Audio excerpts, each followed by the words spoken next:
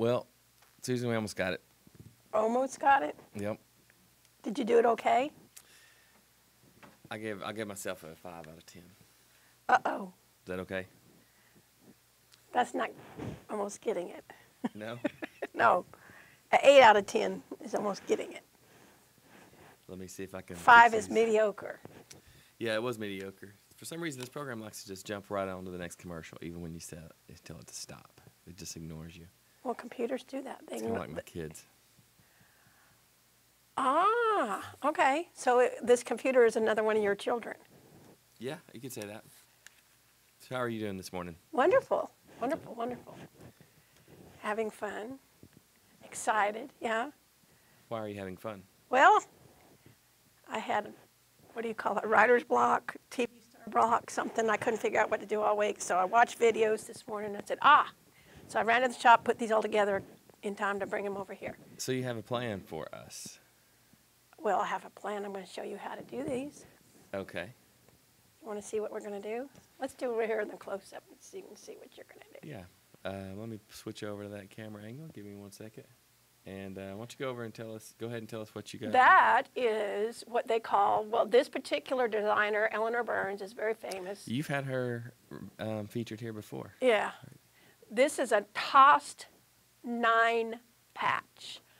But the traditional name, oops, you got a little thing right in front of the thing. There we go.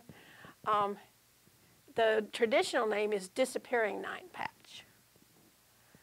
So it uses a 9 patch, but it looks very complicated. Doesn't that look really complicated to you? And it's beginner friendly. It actually says up here in the corner on her pattern, easy. You could do it. Easy for her. Easy for anybody. You'll see at the end. You could do these. Okay, I'll trust you. You could do these. You can sew a straight line. You could do this.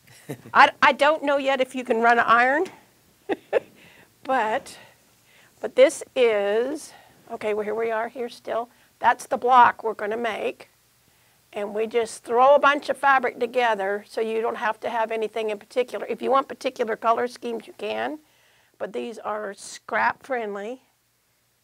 And what it means by scrap friendly is you can use whatever scraps you have left, and it's scrap friendly. It's a good opportunity to get rid of all your extras, right? Right. Here's scraps, and they see they're all different. Now this started out like, well, it started out with a bunch of squares first, but it started out like this. Now that is a traditional 9 patch. And as you see, there's 9 patches. This is a block, and the individual pieces are called patches. Okay. So 9 patch. And that's a traditional block. You could use that and put it in basis of a whole bunch of different ones. This pattern uses 5-inch patches. You could do this from the teeniest patch, you know, little teeny, all the way up. If you did it big, like 10-inch patches, it would not be as pretty, but you know, you could still do it because you're going to end up cutting these up a little bit anyway. But I'm putting this back here because we have step by step. And what we do first is we have all 9 of our patches and we sew them together. You got a row here, and that's got the colored ones. And this is another row of 3 patches, and it's a colored ones. And this is one that has the light one in the middle. I used white, but depending on what you had, you need to use one because that one ends up, remember here on here, you got the little teeny patches, the little white ones. You can go back here to this real quick. See the little white ones? So you have to have the real light one for contrast. So you have part of your design and part of your pattern there, seen there. So that one there is showing the little light ones. Now I'm going to show you the wonderful thing about her pattern is she gives you options. This pattern, she could just make it for one size, but this has, and it shows you how much of each thing you need. and it gives you a wall hanging size, a lap quilt size, a twin size queen and king, and it tells you all. So this is like your shopping list. When you go to the store, you go and you say, well, I'm making whatever size, and then I need this. And you can, or you can go to your scrap bin and say, I need, if you were doing a twin, you would need 120 5-inch blocks and then 15 5-inch white blocks or light ones. So this is like your shopping list and how to and what you need, and then of course it tells borders, and borders are optional on some of these. This one here has 2 borders. So border number 1 is always the one furthest inside, and then you have border number 2, which is the outside. And how some people shop for their fabric if they're not wanting to do it real scrappy, or they're just wanting to have something that they call a focus fabric.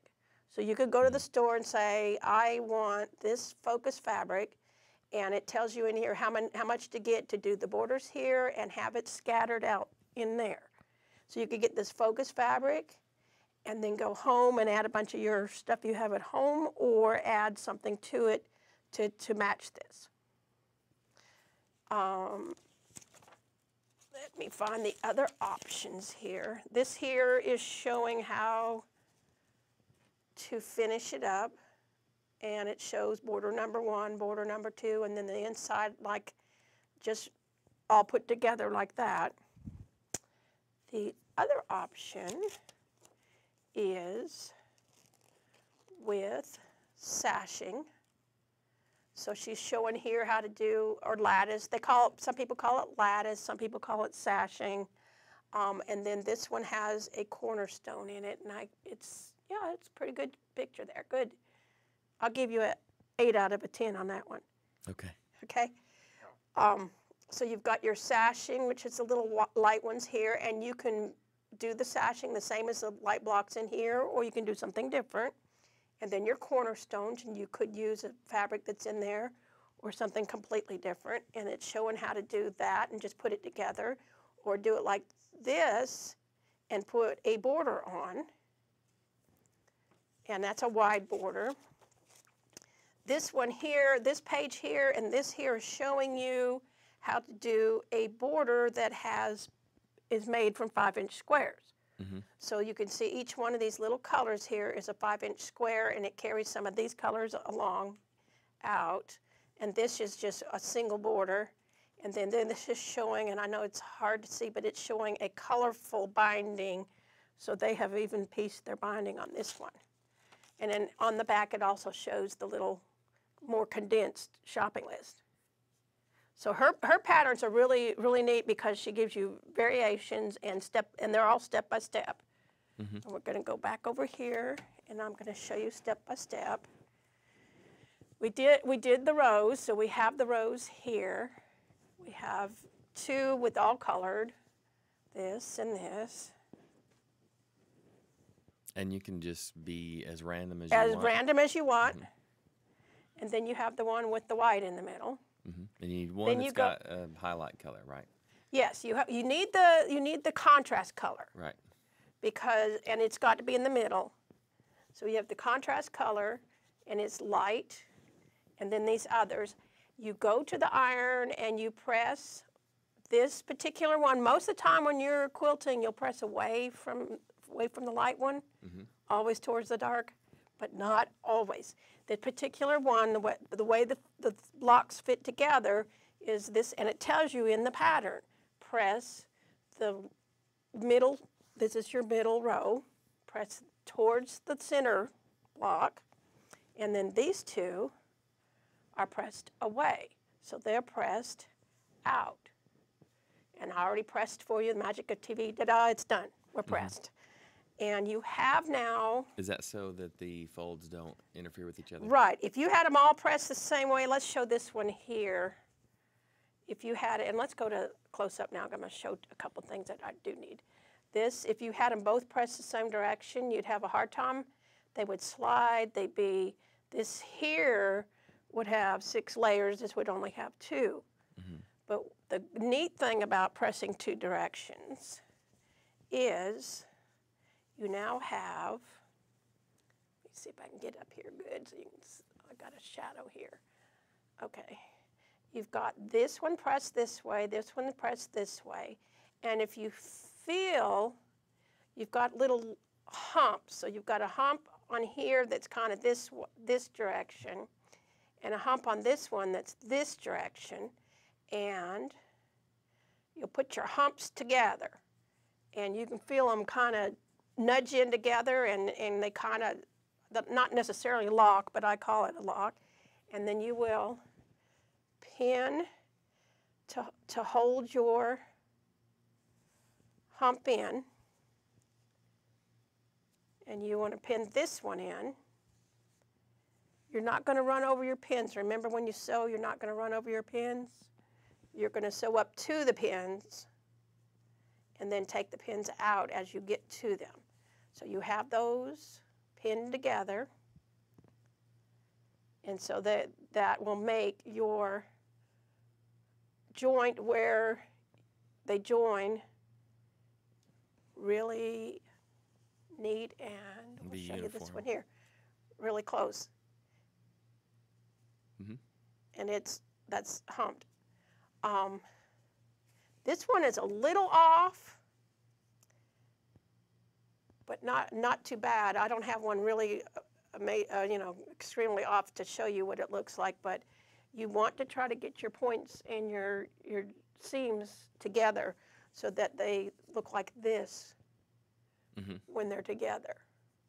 So that's one of the tricks of the trade, is ironing them two different directions and using that little hump to kind of push them together and make them so that they join up good, and it's prettier block. Okay, you will do that there and that there, sew them together, and you'll end up with, ta-da, one of these. So that's your 9 patch. And it tells you in there which direction you've got, the two seams that you just made. And it tells you in there, press them out. It makes it lay better in the rest of the block. But they press them out, and you have a nice 9 patch. So you repress it after you get it sewed together? Okay, this is the seam you just did. You didn't press this seam yet. You just sewed this. Okay. So it's going to go wherever it wants to go. Right. But in the book, it tells you press it out. Okay. And press this one out. This one's still pressed in, and these are still pressed out here. But yeah, every seam you do, a very good thing to make sure your quilts look better. You can tell if somebody's pressed in between and they haven't pressed in. Show the back of that on your close-up camera there.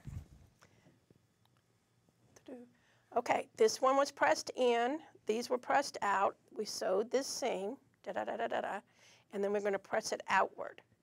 This one I just grabbed up and didn't press, but I pressed these other two that we've cut. So you can tell if somebody presses in between on their blocks when they put their patches together, because if they don't, some of them have it one way, the other way, and they're open, and if you lay them and press them, that's probably 25% of your block coming out pretty. Okay. So you want to press. You do. And some people have little teeny irons right by their sewing machine. Oh, we went back to the other one. Okay, and I don't know, I wish I could hold this up, but I'll show you after we're pretending. We put this down here, da-da-da-da. And this is called chopping up the block.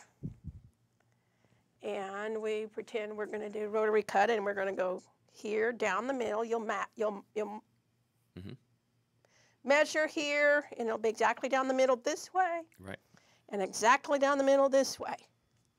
So then you have those, and she shows you in her little book, and it's called Chopping Up the 9 Patches. And then she tells you here, you're going to end up with them twisted here. You can just go here and twist these like this. If you decide that you want to just use the same block together, or you can take all of these by however many you want, throw them in a box, and then just grab them out and put them together. It's random. Random. Yeah. So and she tells you both that way here. And then she shows you you're putting two together, so you're going to flip this one this way and this one this way, and you will sew. And there's no intersections to pin on this because there's none that overlap. So you're just going to sew down this one, and we'll just use these pins as a sew down real quick here. I thought about doing this on camera, but Fridays we have a little bit less time than Mondays because we have so much going on at WTNB on Fridays. Mm-hmm. And they're going to be tonight at, where are you going to be tonight at? Cherry's Jubilee and the Tennessee Live concert. Yeah, so you're going to be up really late? Yes. So tomorrow morning you're sleeping in, or do you have kids' stuff? I haven't even looked at the schedule yet. I got to get through today first. And your partner in crime is? He'll be back today. So there we sewed that one together like that. Mm-hmm. And this one together like this. And then you will press them so that one is one direction. So basically a repeat of the smaller process on a larger scale. Yeah, so you'll press one way and one the other way. Mm-hmm. And the only intersection you'll have that you need to join is that one right there with this one right here. And when you get that all done and sewn together, you have your tossed 9-patch. Mm-hmm. And you have you get a bunch of them, however many you need for whatever size you're making. And then you sew them together either with your sashing lattice, whatever you want to call it, or sew them directly to each other. Let me show you how. Well, that's not the one I want, this one. So if you sew this one to this one, so you call this one to this one, you just pretend it's the next one, mm-hmm. then that's how it would look when it's sewed together. That would be one of my, I don't know, I keep saying this. I've had 2 or 3 patterns that I really like, but this one is probably one of my top because I like the randomness. Yes, some people love scrappy, and some people, that's all they want to do is scrappy. And you call it a tossed 9-patch? Tossed 9-patch. Is that because she tosses it in a box? She tosses it in a box, and this lady really tosses a lot of stuff. Yeah. If you watch any of her videos, she sometimes will do stuff and she doesn't need it, so she'll just throw it in the back on camera. It's so funny. I always wonder who cleans up after her. But it's fun. And I love scrappy because that's how originally that's what quilting was. It was scraps. Yeah, it was taking leftovers, right. And you're just putting it all together. And they were originally utilitarian, but they became art. Mm-hmm. But I love scrappy, and this one I like because you can just throw. I just threw a bunch of squares together this morning, but they all look like they go. You got the beginning of another quilt. And guess what kind? Quilts of Valor. Right. Right. I said, well, we'll kill 2 birds with 1 stone. So this is the Eleanor Burns Toss 9-patch. The traditional name is what? Do you remember? Do you remember? No, I was too hung up on the Toss 9-patch. Toss 9-patch. Okay, disappearing. Disappearing. Because you no longer see the 9-patch in here, right? So it has disappeared. So that is good. What I like about her patterns on back here, it says fabric selection, gives you some ideas. There is also planned scrappy. So where you have the focus fabric in the border, and then you have planned to have some of that in your scrappy. And you can actually, we had a girl a week or 2 ago that came in and used this pattern and bought the fabric and bought the stuff to make the little pieces. So it was what they call planned scrappy. Okay. Okay? There's scrappy, planned scrappy, and then planned. And this one is a hard one for people who are really OCD and want things exactly. Mm-hmm.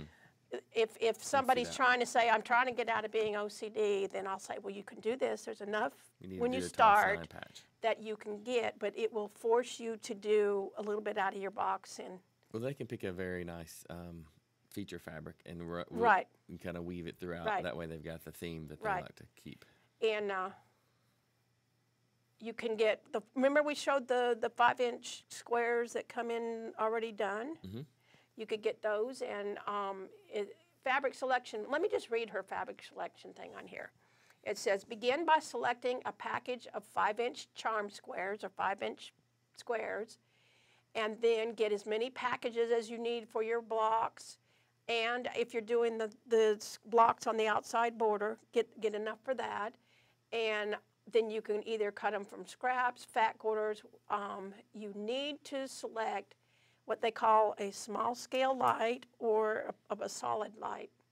So the small scale light is those things that have little patterns like this. So if it was something light and it was a little pattern, that's a small scale, because you end up with this little here. And if you had something big and you cut it up, you wouldn't see the pattern if it was like flowers or something. Sure.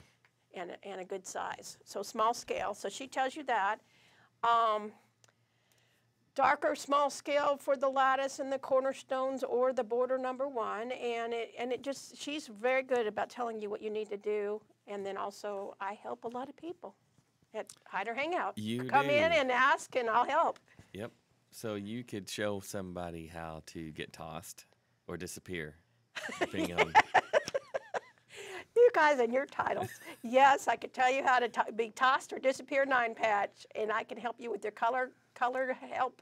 And I'll say, well, what do you want? And some people don't even know what they want. I'd say, go look around, get something that you like, focus fabric, and then we can match everything to it. Awesome.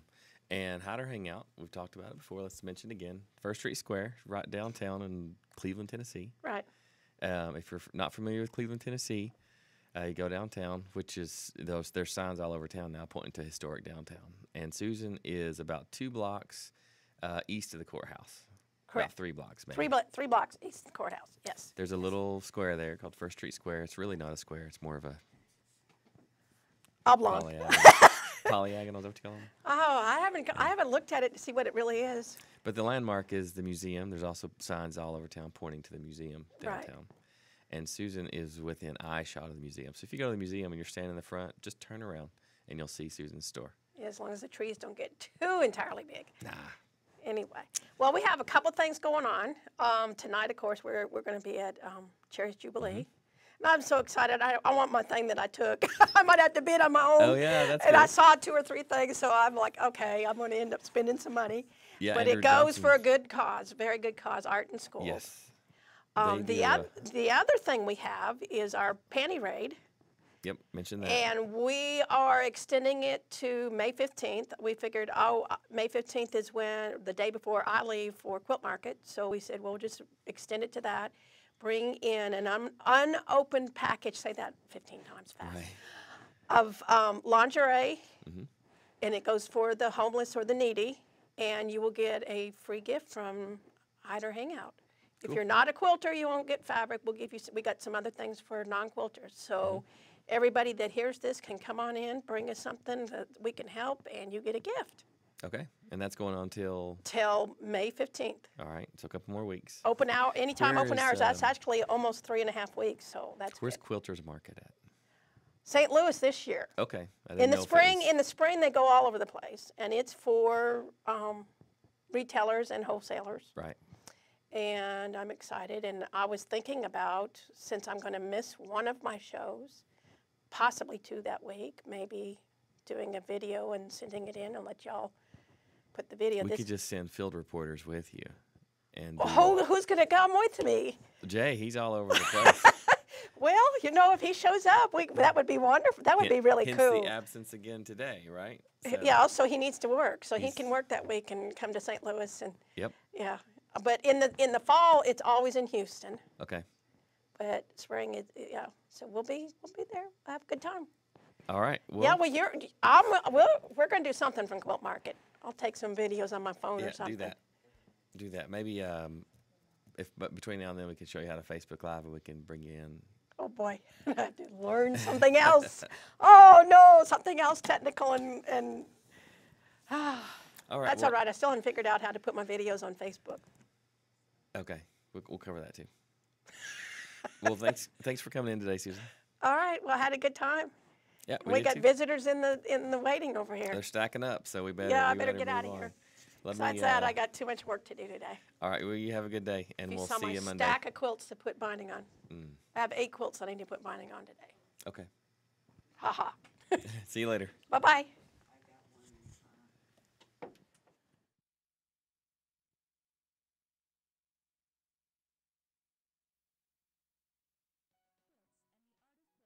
Enjoyed for generations. Hyderhangout, quilt fabric and more in downtown Cleveland is all things quilts and much more. Hyderhangout stocks a vast selection of beautiful fabrics from upholstery to evening wear and will special order hard to find items. Find all the accessories to make any project fun and easy. Hyderhangout offers expert instruction with classes for the beginner and the advanced. Ready to show your style? Get to Hyderhangout Quilt Fabric and More, 219 First Street Northeast, downtown Cleveland.